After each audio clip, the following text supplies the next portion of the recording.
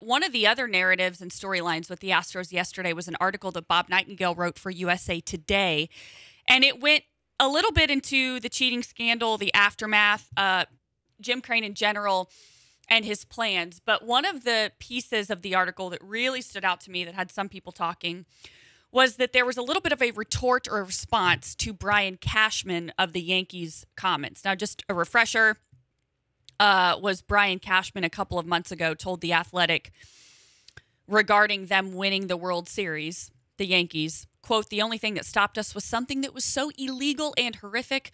So I get offended when I start hearing we haven't been to the World Series since '09 because I'm like, well, I think we actually did it the right way," end quote.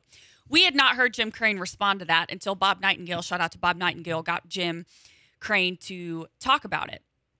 "I found his comments to be extremely strange," Jim Crane said.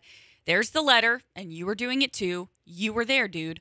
What are you talking about? If I was one of the teams and I knew our team was doing it, I'd keep my mouth shut and just go about our business. But listen, I can only control what's going on here. I can't control what the other guys do." I think he's right. If you were doing it, and if the letter proves that, why are you still talking about it? That's a great point by Jim Crane. I just think everybody did it. And right. Look, you might have done a lesser degree of it. I suppose this opens up a conversation about, is all cheating the same? Because I know a lot of people do feel that way. There's no denying that the Astros went above and beyond when it came to what they were doing with the sign stealing. But there were other teams who were doing it, and in ways that were nefarious. And there was only one team that was investigated post-2017 for all of those things. It was not the Yankees. It was not the Boston Red Sox. Those teams were punished for what took place prior to that memo being sent out, which was in the 2017 season. And I just think it's naive to believe that none of those teams who were punished before, after getting a small fine and a memo, that every single team across baseball all of a sudden decided, yeah, we're not going to do this.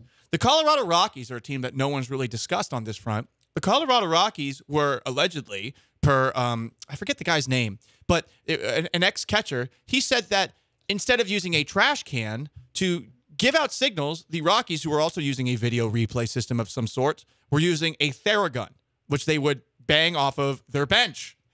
If you've ever seen a Theragun, Theraguns are definitely something that would make a lot of noise if hit up against a metal bench or something like that. So that's just one team.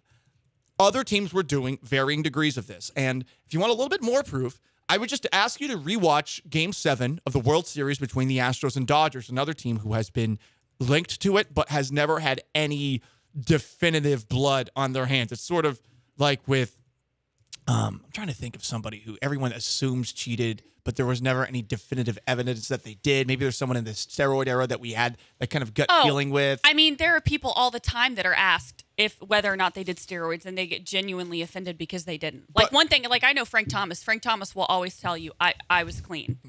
Ladies, she's going to love it too. I love him, by the way. It's a great commercial. Frank Thomas here for Eugenics. Yeah, but I don't want to start crying of laughter. I do understand why people that did it, quote unquote, the right way want to make it clear, whether it's steroids, cheating, whatever. I do understand why they get defensive. Mm-hmm. But with these teams, to what you're talking about, is anybody completely clean when it comes to cheating? Exactly. And to finish up with that Game 7 reference, that game featured so many passed balls.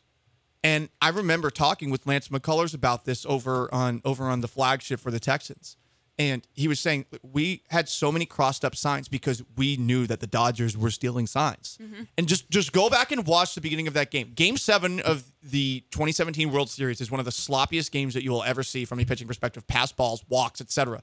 And it was because the signs were getting crossed up so much. So I just find it ridiculous that there are still some who are willing to point at it and use that as an excuse for their own shortcomings.